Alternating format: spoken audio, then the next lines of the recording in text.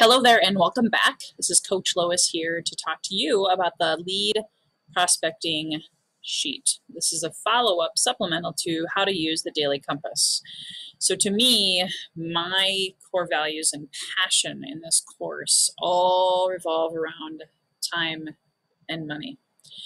Once you honor and respect and master your time, and so by doing also your money through using these tools of the Daily Compass and the lead prospecting sheet, you are going to make a lot of money and a lot of impact because you're going to be helping a lot of people.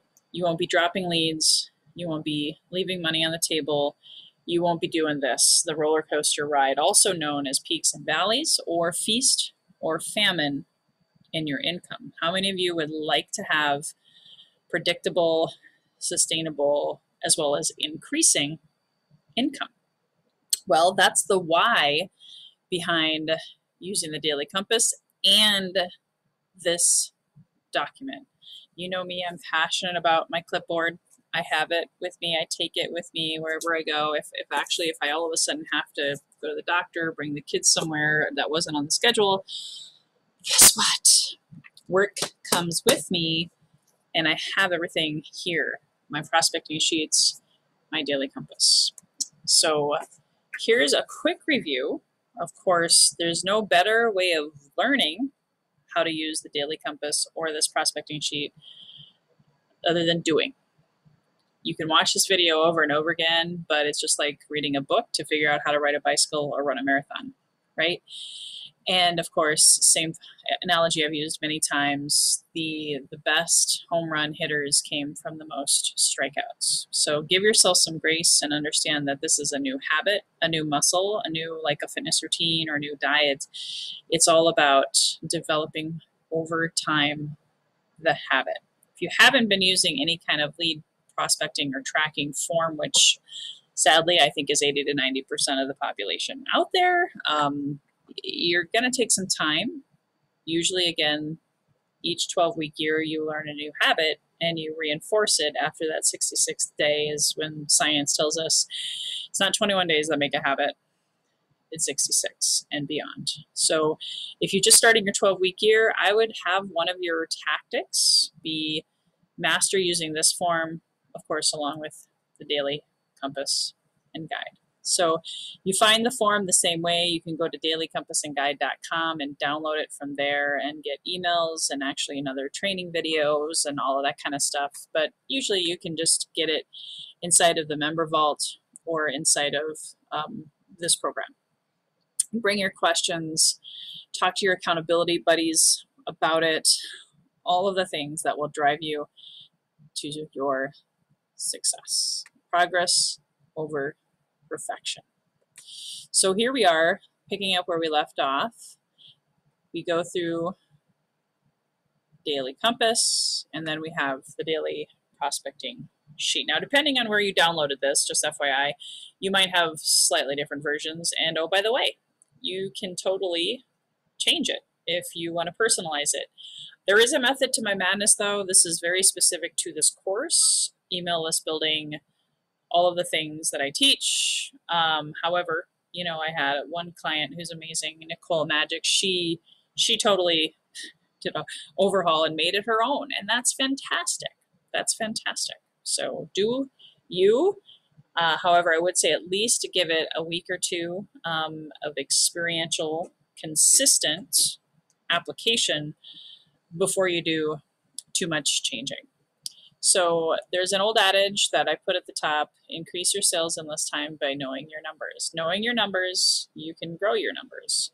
It's definitely great to print these out so you can, again, take pen to paper. You notice here at the top, you write the date, your name, your sales goals. And this, I would put either your 12-week year sales goal or your annual sales goal, whatever works for you.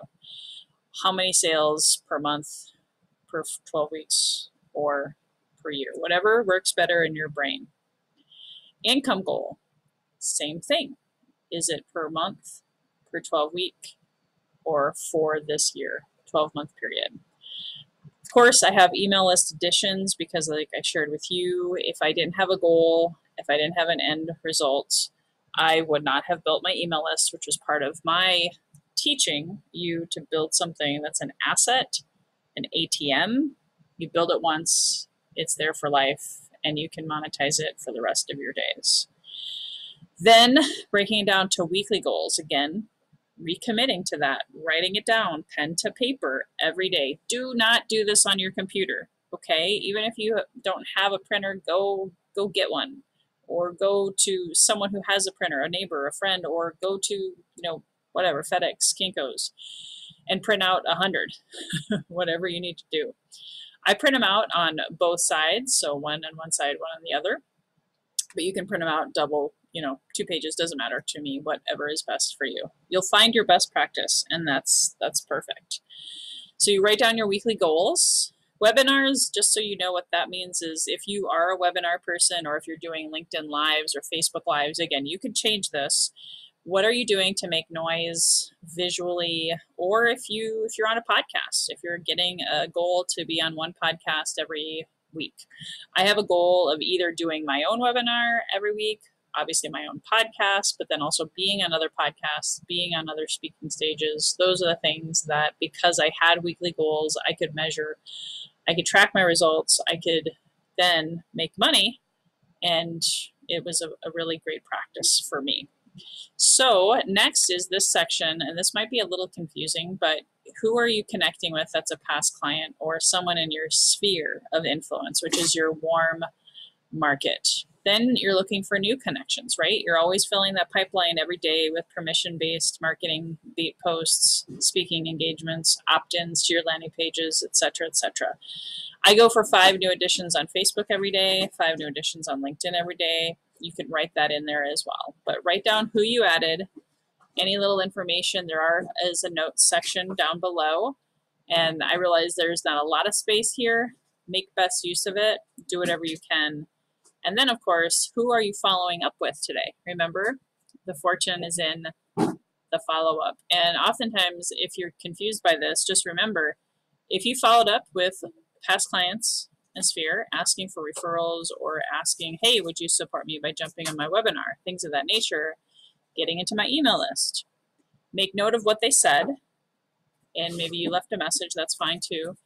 Maybe you sent them a message and they didn't reply, that's fine too. You may want to follow up with them, right? New contacts, definitely want to follow up with them and lead them through your process.